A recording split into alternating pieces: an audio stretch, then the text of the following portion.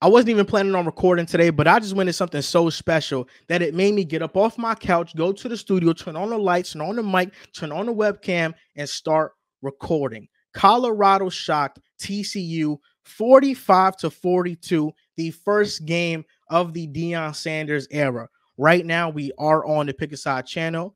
The Joel Moran Show logo is on the top right, and that's because Pick a Side is becoming a network.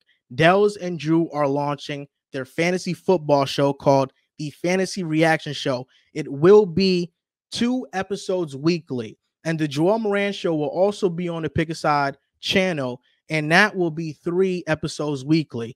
2 of the episodes will be after Monday Night Football and Thursday Night Football, and they will be live. And then the 3rd episode will be with a reoccurring guest, John Tortorelli. You guys love John, and I love John too. Whenever we have John on the podcast, you guys want us to add a 5th seat at the table.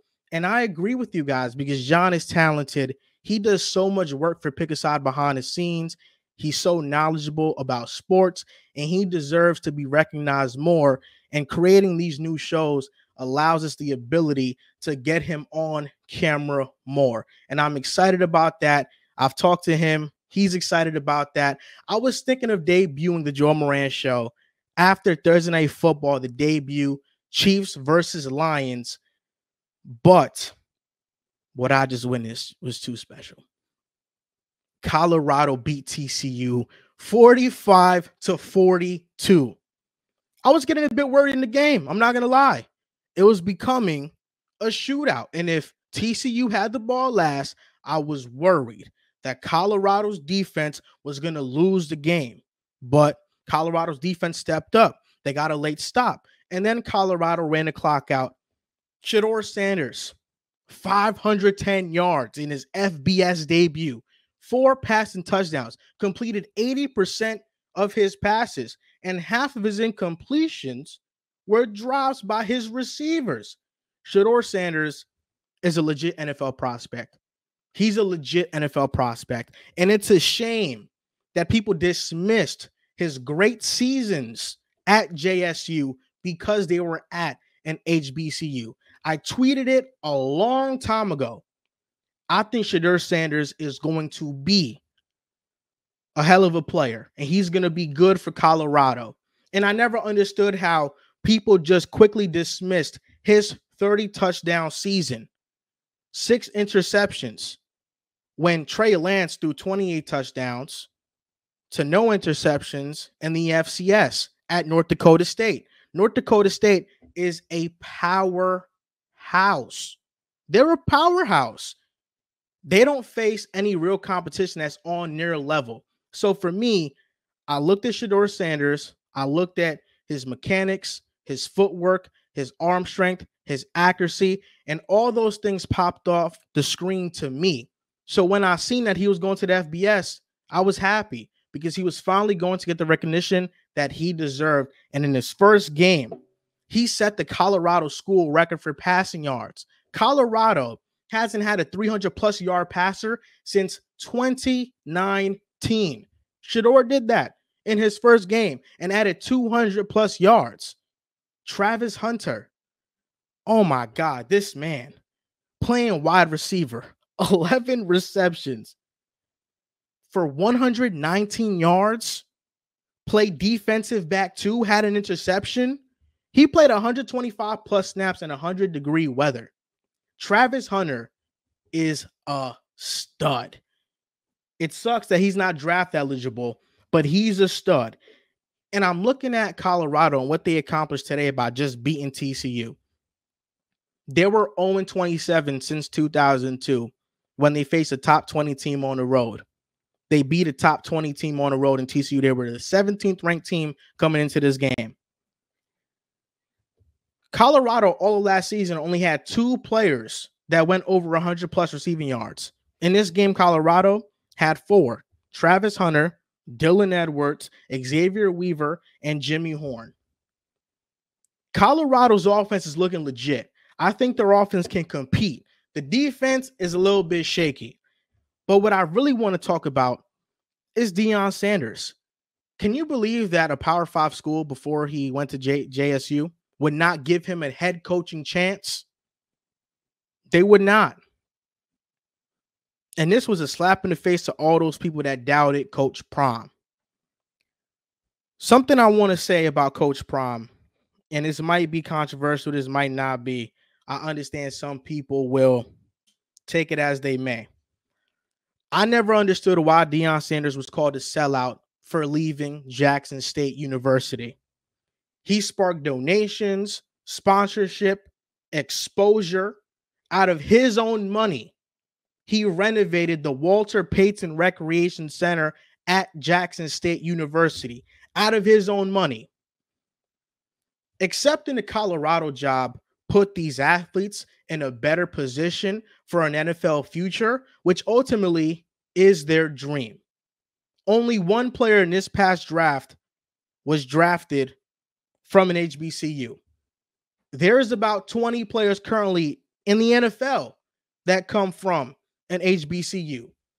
Going to Colorado gave these kids a 10 times better chance at an NFL future.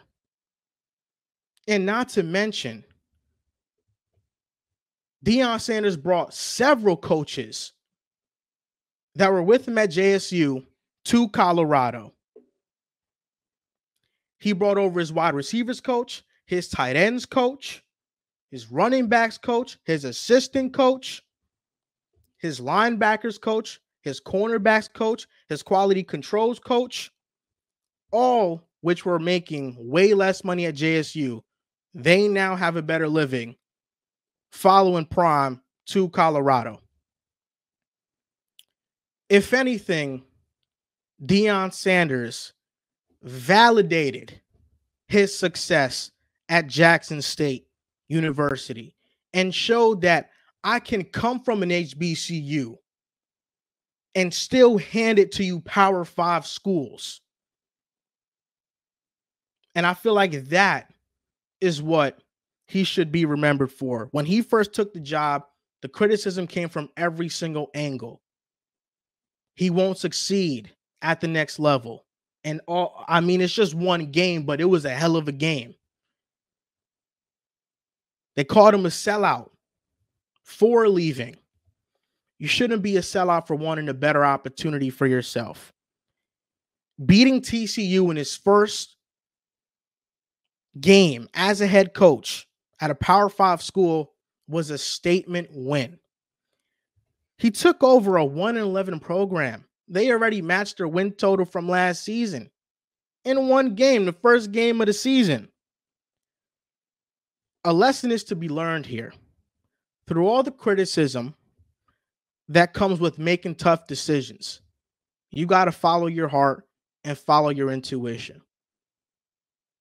I know people's counterpoint to me saying I never understood why people call Deion a sellout will be, well, Deion marketed himself as this savior of HBCUs. I mean, one man can only do so much. Why, whenever somebody wants to spark change for something, they have to be the one to completely overhaul it? Deion Sanders played a role. If everybody plays a role, things progress. If you look through the history books, every single revolution we've had has not been by one man. Maybe one person gets the most recognition, but it's a lot of people fighting for that change. I think Deion Sanders brought more exposure to HBCUs. He validated having a journey from an HBCU. He gave these young athletes more recognition.